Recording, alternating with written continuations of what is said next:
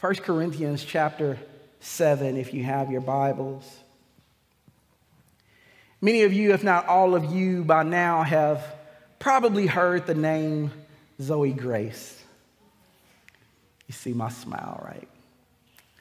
Zoe is our soon-to-be 7-month-old golden doodle. And on days where my workload or the family schedule is heavy and will have us away from the house more than just a few hours during the day, or if we're going places where we're not allowed to take her with us, to avoid having her pinned up in her kennel all day, Zoe goes to doggy daycare. Yes, doggy daycare. I want you to know that Zoe loves doggy daycare. Like Become Another Dog loves doggy daycare. I tried to get some video to show you guys just the difference between how she behaves at home, even getting out of the car, going up to the door. Once she's inside that place, all rules go out the window. She forgets herself. She loves doggy daycare and has from day one loved doggy daycare. So much so that after the first day, I had to start having conversations with Zoe before we got out of the car to go into doggy daycare. Maybe you've had a similar conversation. It goes something like this. Don't you get up in here and clown me. This is me talking to a puppy, right? Or maybe you've heard it like this. When we get up in here, you better act like you got some sense. You've heard that one? I know many of us have possibly heard these words, or perhaps very similar words, when we were children. For those of us who have children, you've probably spoken these words or similar words on multiple occasions. If your folks were going to the store and you were fortunate enough to get to come along with, you may have heard the following. Don't touch nothing. Don't ask for nothing, because you ain't getting nothing. Anybody heard that? If you were going to someone's house, possibly even a relative, before you left the house and again before you got out of the car, you may have heard the following conversation. You're not hungry. You're not thirsty. So don't ask for nothing. If somebody offer you something, you say, no, thank you. Don't be out here having people think I don't feed you. The reason for conversations like these is the fact that what you do, or the idea that what you do and how you do it, is not just a reflection of who you are, but a reflection of whose you are. We see something similar in our text this morning. The church at Corinth is a young church, and believers are still trying to figure out and trying to make sense of what their new life should look like. They don't yet have a grasp on what the distractions are and how to avoid them, and the fact that their life should be devoted to God, and it should look like a life devoted to God. Look with me at 1 Corinthians chapter 7. Starting at verse 25, the word of the Lord reads, Now concerning the betrothed, I have no command from the Lord, but I give my judgment as one who by the Lord's mercy is trustworthy. I think that in the view of the present distress, it is good for a person to remain as he is. Are you bound to a wife? Do not seek to be free. Are you free from a wife? Do not seek a wife. But if you marry, you have not sinned. Now, we don't see anything just apparently extraordinary in this text. Paul is simply talking about life and how we might choose to engage in life with those around us.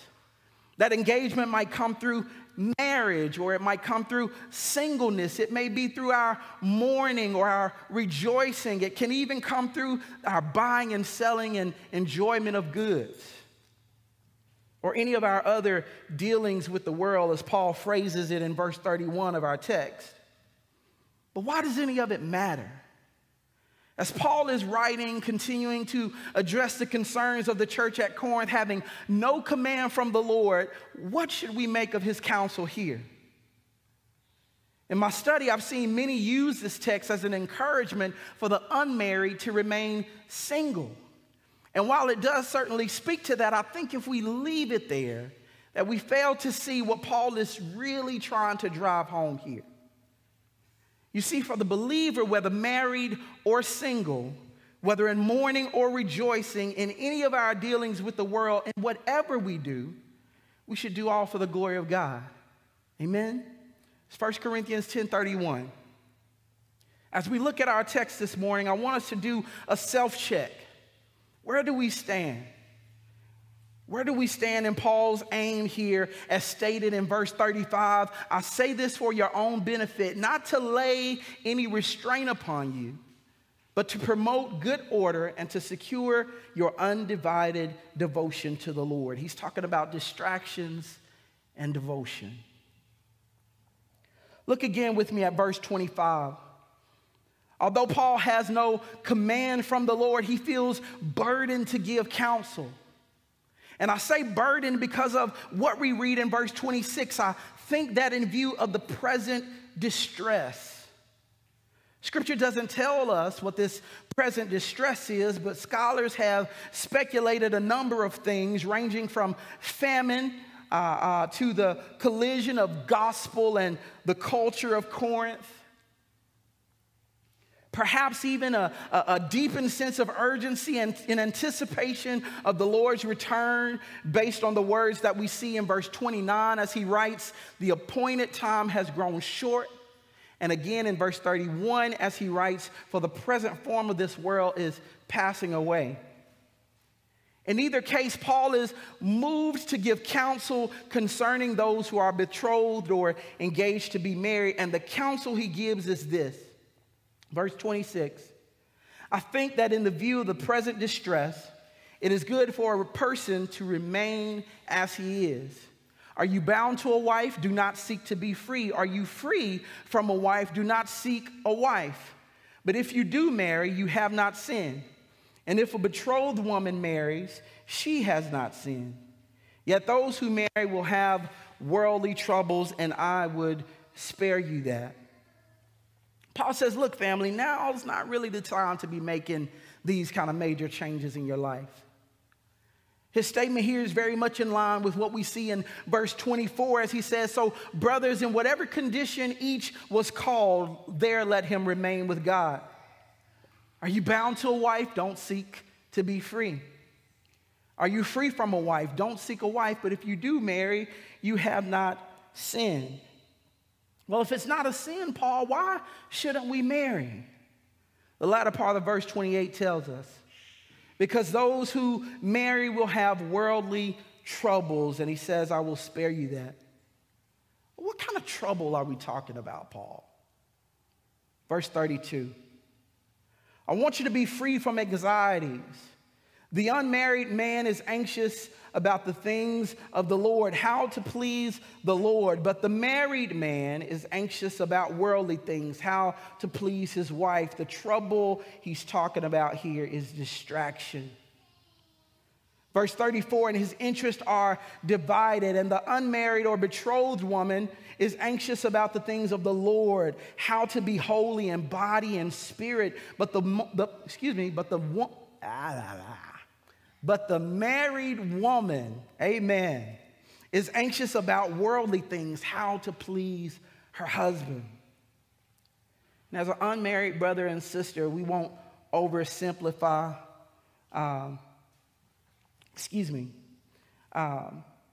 although he's talking about distractions for married couples, we won't oversimplify distractions that we may have as singles as well, amen? But Paul is making his case for singleness, so we'll continue to pick at the married folks. So what is Paul's fix? For those who don't take his advice to stay single, those who marry and are not sinning and being married, how do they avoid the trouble and the anxieties? Look with me at verse 29. This is what I mean, brothers. The appointed time has grown short. From now on, let those who have wives live as though they had none, and those who mourn as though they were not mourning, and those who rejoice as though they were not rejoicing, and those who buy though they had no goods, and those who deal with the world as though they had no dealings with the world, for the present form of this world is passing away. Let those who had wives live as though they had none. Is Paul making a case to abandon wives? Is that what we're reading here? Of course not. Of course not. Of course, Paul isn't making a case to abandon wives, because that would go contrary to everything that he's taught, even here in 1 Corinthians or in Ephesians. But Paul is making a case for followers of Christ to live a married life as if Christ is preeminent, as if Christ is paramount, as if he is the head. God does take marriage seriously. 1 Peter 3:7 gives us a glimpse of just how seriously God takes marriage. Saying, likewise, husbands, live with your wives in an understanding way, showing honor to the woman as the weaker vessel, since they are heirs with you of the grace of life, so that your prayers may not be hindered. So he's not making a case to abandon. God takes marriage very seriously. More so, a devoted believer isn't less attentive to their spouse. A devoted believer is more attentive to their spouse, more loving, more patient, more kind. Why? Because they understand that through their devotion to God, that they see their spouse not just as a husband or a wife, but as a son or a daughter. Someone made in the image and likeness of God, someone Christ loved enough to die for. Likewise, Paul isn't making a case to abandon mourning when life calls for us to mourn. On yesterday, my wife's family laid to rest one of her first cousins. She passed, I think, on New Year's Day. Because of her condition, the condition she was born with, her parents were told that they should expect 12 years. God gave this beautiful daughter 43 years. While there were certainly tears on yesterday, Scripture tells us in 1 Thessalonians 4:13, but we do not want you to be uninformed, brothers, about those who are asleep, that you may not grieve as others do who have no hope. For since we believe that Jesus died and rose again, even so, through Jesus, God will bring with him those who have fallen asleep. We know that there's life after death. So even in our mourning, we are to demonstrate that Christ is preeminent. He is greater than our grieving, and the reward that awaits us on the other side is greater than any rejoicing we might experience on this side of heaven. Likewise, in our buying and enjoyment of goods or any of our dealings in the world, Paul isn't making a case to abandon your home or to quit your job or to walk away from any and all relationships, but he is encouraging us to view them in light of our relationship with Christ. How consistently do we live like this? Remember, we're self-assessing. Is Christ preeminent in your marriage, in your singleness, in your work life, in your social life? Or are we guilty of allowing our obligations to rob us of opportunities to live a more devoted life? Verse 35, he says, I say this to your benefit, not to lay any restraint upon you, but to promote good order and to secure your undivided devotion to the Lord. Paul says, I'm not looking to burden you with my burden. He says it's for your good. This is how you avoid distractions, because distractions are the enemy of devotion. And I want you to live the life God has called you in Christ, a devoted life. A few final thoughts on application. how we can move towards living a more devoted life. Number one, be honest about your distractions. And this can be a tough one for us because sometimes we don't even recognize that our distractions are distractions, right? A few years back, we went through a book in our missional community called 12 Ways That Your Phone is Changing You. And I've had to go through that book even myself on several occasions because this phone is a distraction. I don't know if you guys remember a few weeks back, or it may have been a month or so back, where Facebook went down for a few hours. Even knowing Facebook was down, I found myself picking my phone up. Anybody else do that while it was down? It's just me. I'm an addict. But it was a distraction, so we have to be honest about our distraction. Here's what John Piper says about distractions. God wants us to be delivered from the fragmenting effect of fruitless distraction. He wants us focused on what's most important. But it's very unlikely that we will receive a quick fix because there is more going on in distraction than we often realize. In fact, we have a lot to learn from all that is happening in us when we are tempted to be distracted. First, distractions frequently tell us what we love and trust and fear. We hear that? We gravitate towards desires we crave and away from fears we wish to avoid. Listen to what your familiar habitual distractions are saying. In what are you seeking joy? In what are you seeking shelter? What are you trying to escape? Distractions also tell us where we formed poor habits earlier in life and that we've not adequately addressed yet. Some bad habits are due to growing up in broken family systems, and some are indulgent habits we formed in youth or adolescence for which we must now be mature enough to take responsibility for. What are your distractions telling you? He ends this way. Record them as you notice them for 2 or 3 weeks. You will not fight them successfully until you know what's fueling them. Distractions fueled by different disordered loves, or fears or biology or plain old bad habits require different habitual battle strategies. So be honest about your distractions. Number 2, train like you fight. Train like you fight. For those who don't know, I enjoy sport and defensive shooting. If you've ever been to a gun range, you go up and you have your station, a traditional gun range, and your station is stationary, and you have your target down range, and your target is stationary. The target doesn't shoot back, right?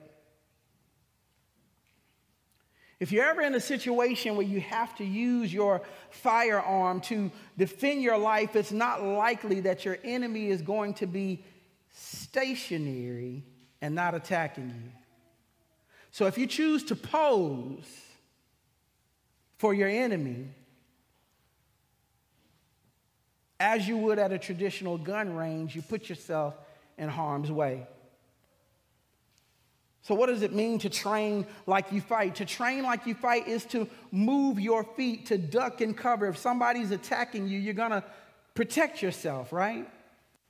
Do all that you can to avoid being hit and to take every opportunity to look for, to make every shot that you have to take count. So how does this apply to living a devoted life?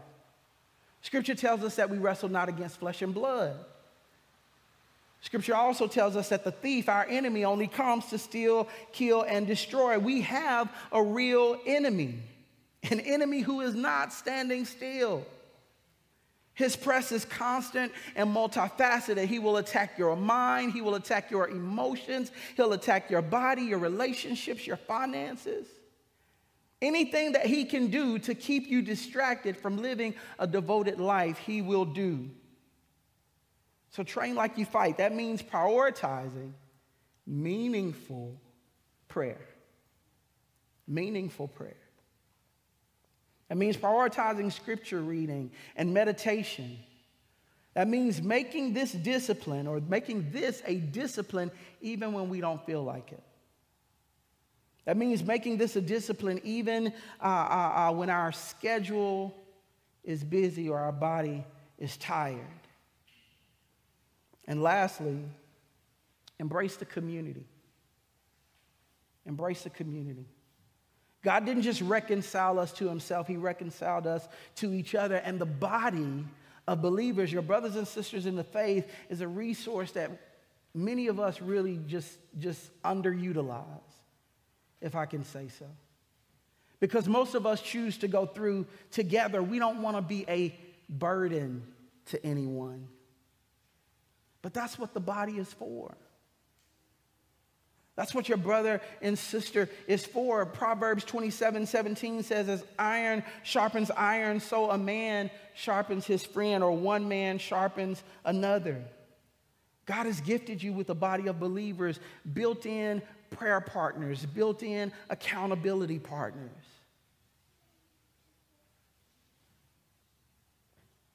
But you got to be intentional about linking up. Amen. Amen.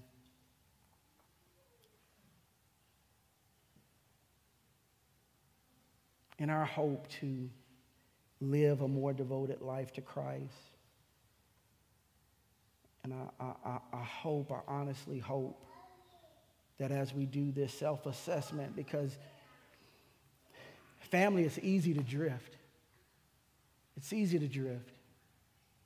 So I hope that as we're doing a self-assessment this morning, that we're doing an honest self-assessment, that we're looking at our distractions and we're looking for ways that the enemy has caused us to drift away from God and not